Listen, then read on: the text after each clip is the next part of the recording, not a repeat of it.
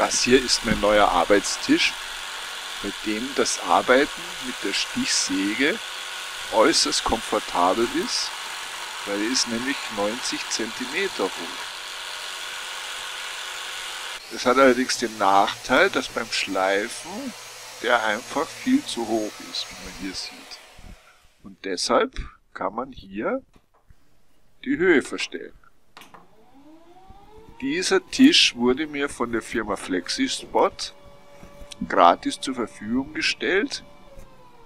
Und in diesem Video möchte ich mal zeigen, wie ich den zusammengebaut habe und was der so kann.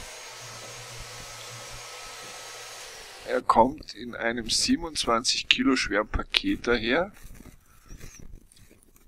Und weil ich keine Lust hatte, den am Fußboden aufzubauen, habe ich den hier auf den Tisch gepackt und erstmal alles ausgepackt, diese Teile, geschaut, ob alles da ist.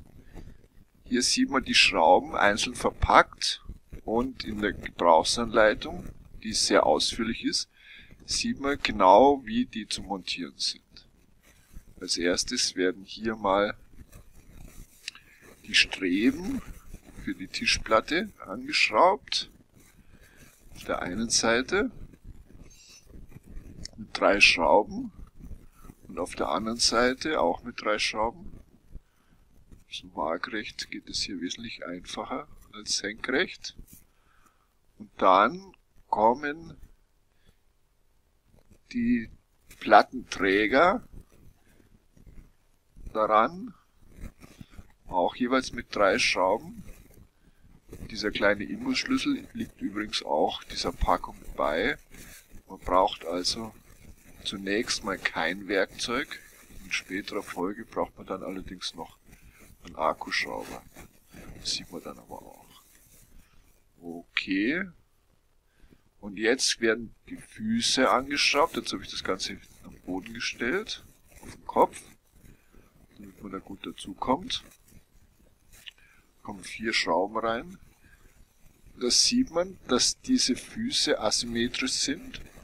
Es gibt einen langen und einen kurzen Schenkel, ähnlich wie bei der Gegenseite, wo die Tischplatte befestigt wird. Da sollte man darauf achten, dass beide Seiten gleich sind. Eine Tischplatte ist nicht dabei, und deshalb schneide ich mir hier aus einer 3-Schichtplatte, 90 mm, ein Stück runter. Da kommen jetzt diese Teile drauf und werden hier mit einem Barren noch verbunden und mit 2 Schlossschrauben bzw. 4 Schlossschrauben und 2 Knebelmuttern befestigt. So, dann auf das Kabel aufpassen, dass da nichts passiert. Und dann kommen da die Schrauben rein.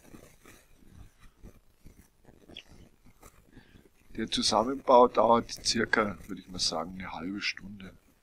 Dann hat man das erledigt. Jetzt wird noch die Platte angeschraubt. Dazu habe ich allerdings nicht die vorgesehenen Schrauben verwendet, sondern 4x20 Torx-Schrauben.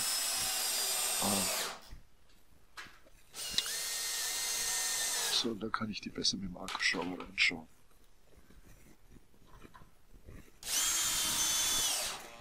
Okay.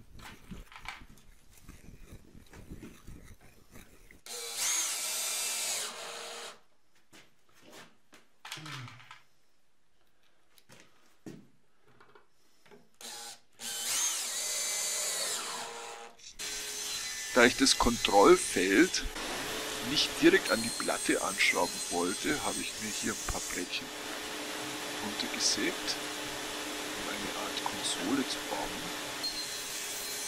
damit das Bedienfeld nachher weder übersteht, noch im Weg ist, wenn ich an der Platte zwingend befestigen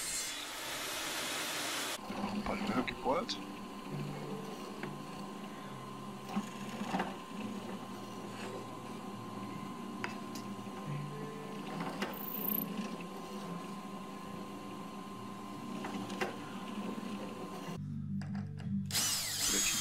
angeschraubt. Das ist die Bodenplatte. Da kommen dann diese seitlichen Brettchen dran. Und jetzt wird diese Bodenplatte, eine Schraube fehlt noch, so an den Tisch geschraubt. So. Und zwar noch bevor der Deckel da drauf kommt, weil sonst kann ich diese Schraube, die ich jetzt da reinschraube, nicht mehr vernünftig anschrauben. So, ja. Okay. Leider. Gut. So, und jetzt kommt dieser Deckel da drauf. Also ganz einfach, nichts Aufregendes. Und jetzt, da kommt jetzt das Bedienfeld hin. Das hat jetzt den Vorteil, das steht jetzt erstens zurück und hat auch einen gewissen Abstand zur Platte, sodass man ringsum dann tatsächlich zwingend befestigen kann. Hier wird jetzt noch das Netzteil angeschraubt und der Packung liegen auch so selbstklebende Kabelbinder bei, die ich allerdings nicht auf die Tischplatte geklebt habe, sondern direkt auf das Gestell. Damit sollte man die Platte mal wechseln, man die Kabelbinder nicht von dieser Tischplatte entfernen muss, weil sie dann vermutlich später nicht mehr kleben werden. So, Folie ab. Und da ist eine freie Stelle, da kommt es jetzt hin. Dann kommen die Kabel da rein. Okay. So. Und jetzt muss das Ganze nochmal aufgestellt werden. Jetzt sieht man, warum die Anti-Rutschmatte heißt. Es rutscht nämlich nicht. Also, die Gewalt ist dann doch. So, runter. Und das ist sehr schwer, 27 Kilo, das ganze Ding. Die Platte natürlich noch schwerer. Und jetzt wird es aufgestellt. Und den anderen Tisch habe ich dann in die obere Werkstatt gebracht. So. Jetzt wird die Platte noch abgeschliffen mit 120er Schleifpapier. Die Platte ist fast ein bisschen dünn mit 19 mm. Das heißt, ich werde vermutlich die noch durch eine dickere ersetzen. Aber vorerst ist das mal ganz okay. Auf diesem Bedienfeld befinden sich 7 Tasten, die zum größten Teil selbsterklärend sind. Um es aufzuwecken, genügt es einmal irgendeine Taste zu drücken, da passiert zunächst mal gar nichts. Und dann kann man mit den Pfeiltasten eine bestimmte Höhe anfahren. Zum Beispiel jetzt auf 85 zum Beispiel.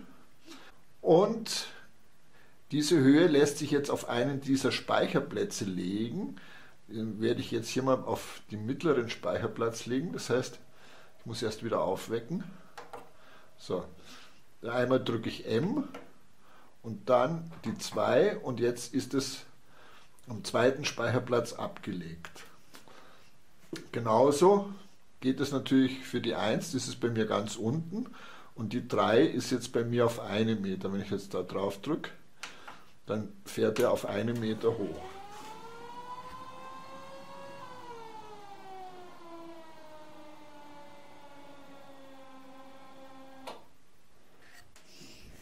Um zu zeigen, wie ruhig diese Fahrt von dieser Platte ist, habe ich hier mal 3 Schrauben hingestellt.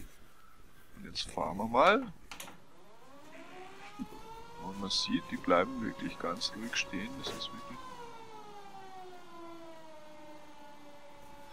so. Und dann bleiben sie stehen.